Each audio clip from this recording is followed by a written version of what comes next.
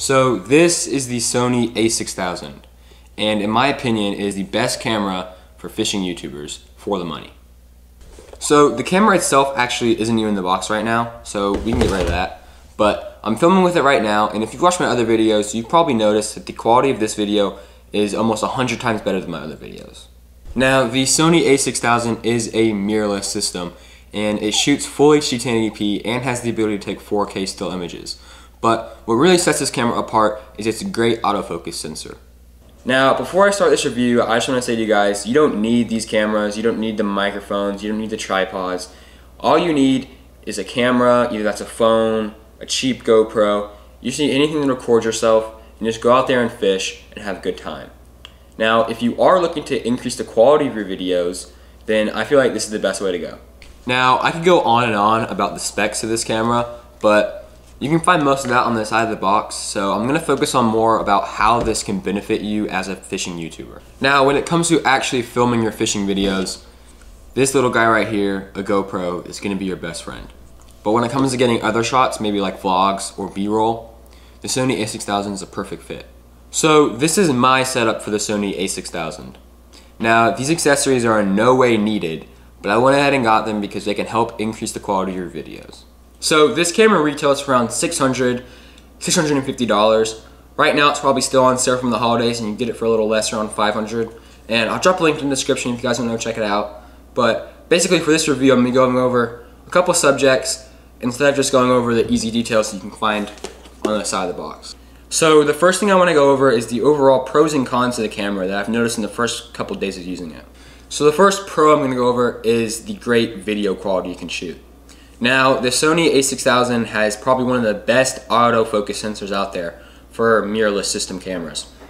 And that's really important when you're trying to get a shot of maybe a fish or something of that nature and you really want to get that shot in the focus as fast as you can.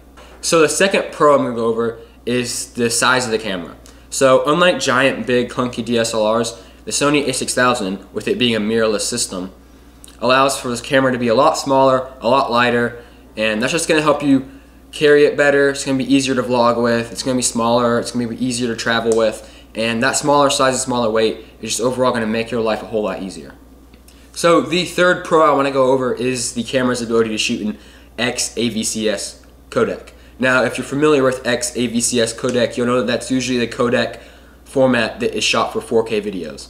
Now, that's just going to allow a higher quality video to be stored on your SD card with giving up some space. So a fourth pro I want to go over is the camera's internal microphone. Now, most DSLRs, most mirrorless systems, they don't have very good internal microphones, and you're pretty much screwed if you don't have an external microphone. Now, right now I am recording with an external microphone, the Sony ECM GZ1M, something around that. And I only got that because it was on sale, but you really don't need that because the internal microphone quality is pretty good. But that does lead into my first con, which is it runs on a hot shoe multi-interface mount, which doesn't allow you to use like a Rode video mic or any other form of external microphone. You have to use a multi-interface hot shoe microphone only. So in the past couple days of using this camera, I have not found that many cons with it, other than the fact that it runs on multi-interface shoe mount and doesn't have a microphone jack.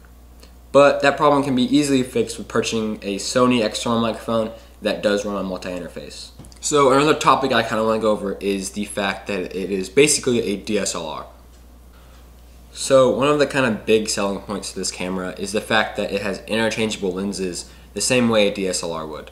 Now, it runs on the Sony E-mount system, which allows you to put other kind of lenses that also are made from Sony, but you can get an E-mount adapter and use Nikon lenses, Canon lenses, pretty much anything can be put on this camera. And just like a DSLR, this camera has tons of settings to adjust shutter speed, aperture, ISO, and all that stuff. Right now I'm shooting in 1080p 60 frames, so you do have the option of slow motion if you want to film in that.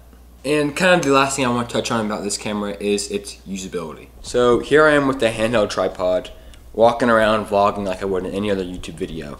And the camera's not heavy at all, my arm's not getting tired, and the video is probably very smooth because it's using that auto stabilization.